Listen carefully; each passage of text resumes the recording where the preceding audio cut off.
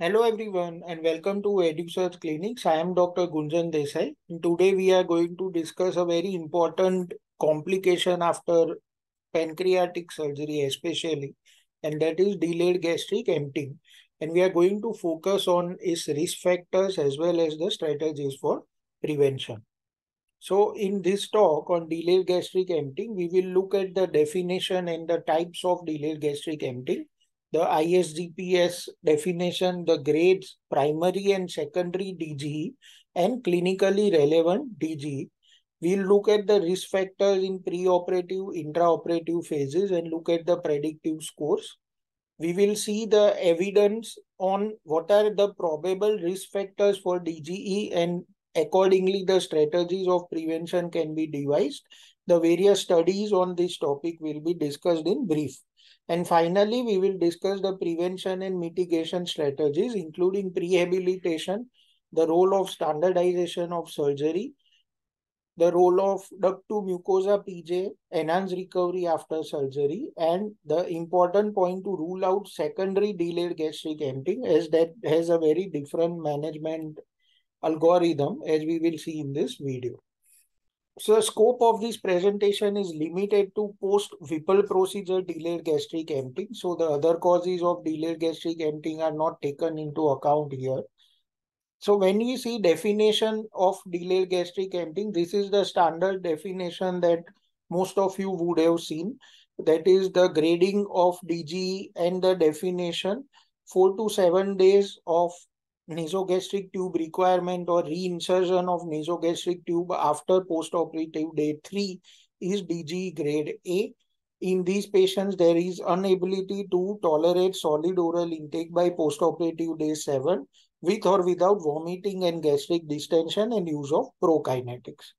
For DGE grade B, the duration of nasogastric tube requirement is 8 to 14 days or reinsertion after postoperative day 7.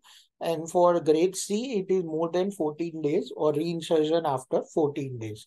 So unable to tolerate solid oral intake by postoperative day 21. So you can see that if the definition is in multiples of 7, grade A is 7 days, grade B is 14 days, and grade C is 21 days. That is the upper limit of DGE for these grades.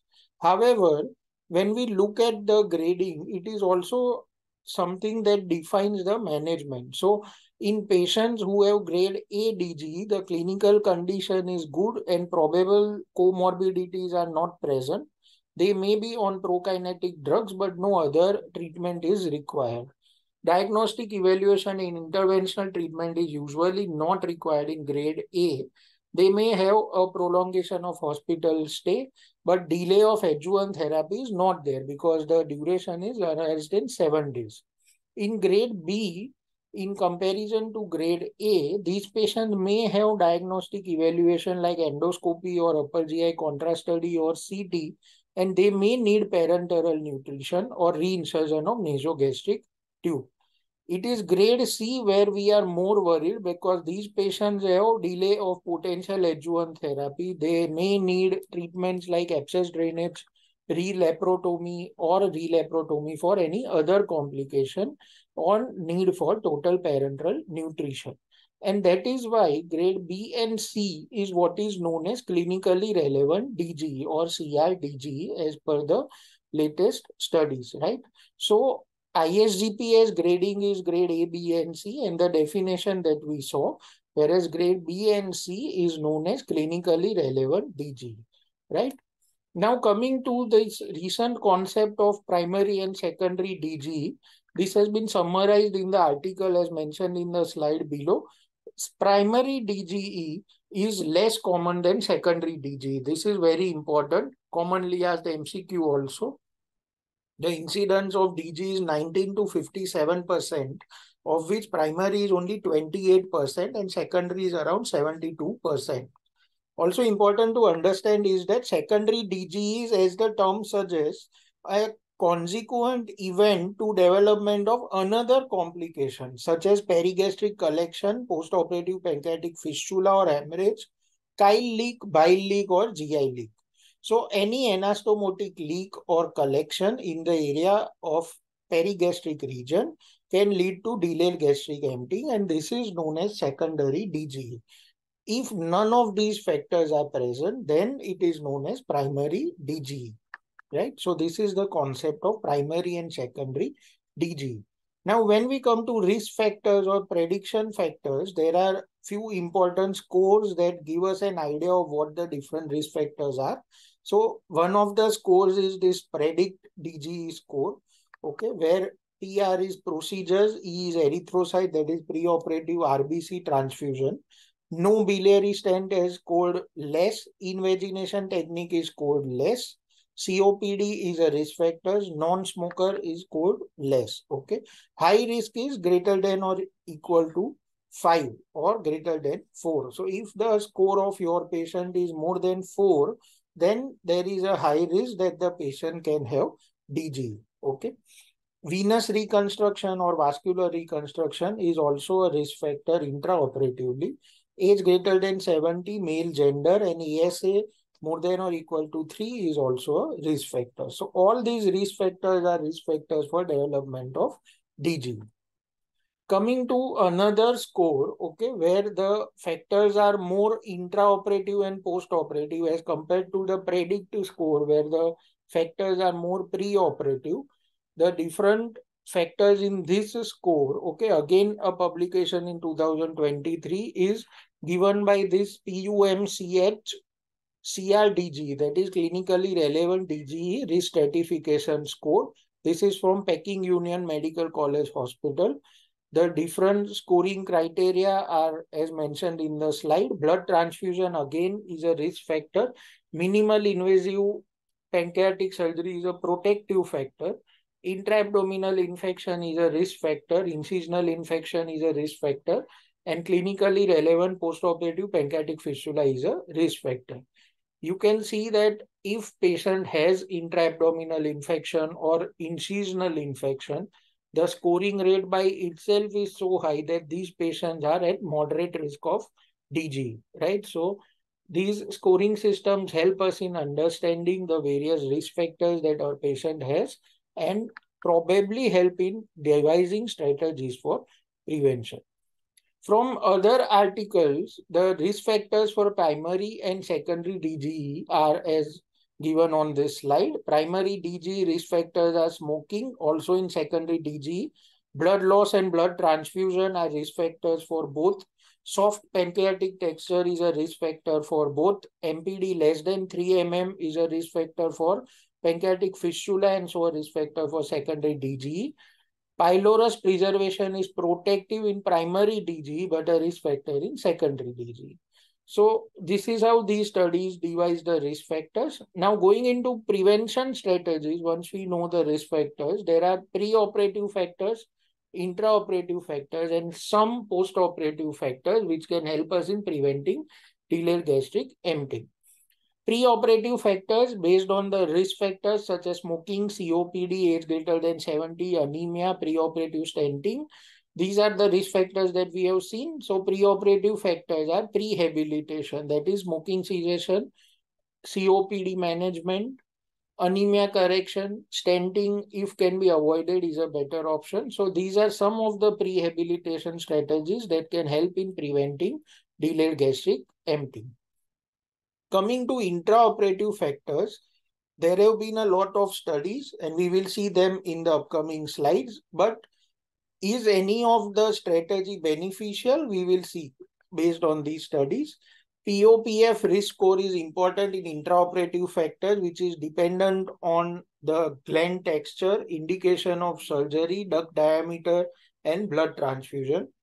Presence and absence of feeding tubes and drains and duration of surgery are also intraoperative risk factors for POPF and secondary DG. Coming to postoperative factors, enhanced recovery after surgery protocols have been shown to reduce DG. Nasojejunal or feeding jejunostomy tubes, if present, need to be managed properly. NG removal based on the postoperative course of the patient. Wound infection should be avoided or treated as early as possible. And POPF management can all help in managing the DG. If especially in these cases, the DG is secondary DG. So now coming to the evidence, we will see some classic techniques that have been used to avoid DGE, some clinical trials and their outcomes in very brief. So this is one study which is a randomized controlled trial, and they studied classical Whipple versus pylorus preserving pancreaticoduodenectomy.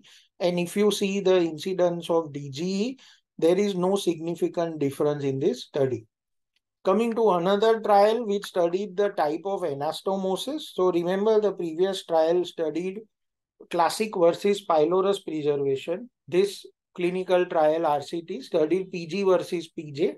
Again, in this study, small number of patients, okay, but there was no significant difference between the two arms in terms of incidence of morbidities as well as length of postoperative hospital stay.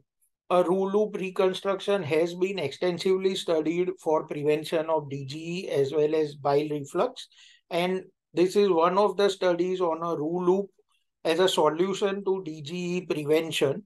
There were 28 patients of single loop and 16 patients of rule loop. And overall, if we see Riles tube removal, initiation of liquid diet as well as hospital stay, the results were in favor of rule. Okay, so in this study, this is a single institute analysis where the results were in favor of a rule. Coming to Braun anastomosis, which is a side-to-side anastomosis, there are two different studies, one in 2017, which is RCT, and then a meta-analysis in 2018 on Braun anastomosis. No significant difference was seen in the RCT, whereas significant difference was seen in the meta-analysis on Braun anastomosis. So as of now, for Braun anastomosis, the data is divided, and that is why there is a BERP study or a Braun enterostomy in reconstruction after PD on delayed gastric emptying study. This study is a multi-center randomized controlled trial which started in 2022. It is ongoing and the results are expected in 2025.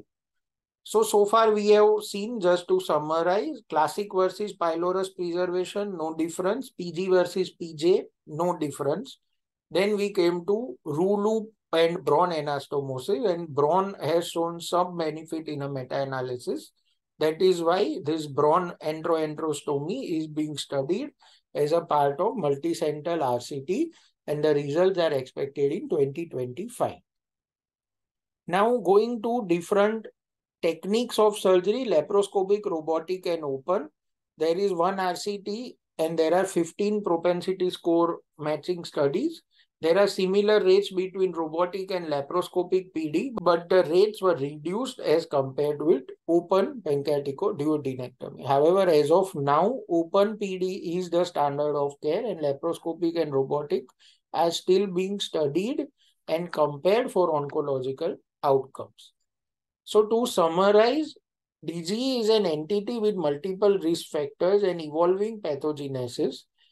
If we understand the pathophysiology of primary and secondary DGE, we will come to know that pancreatic fistula and the risk factors of pancreatic fistula are the most important factors for secondary DGE.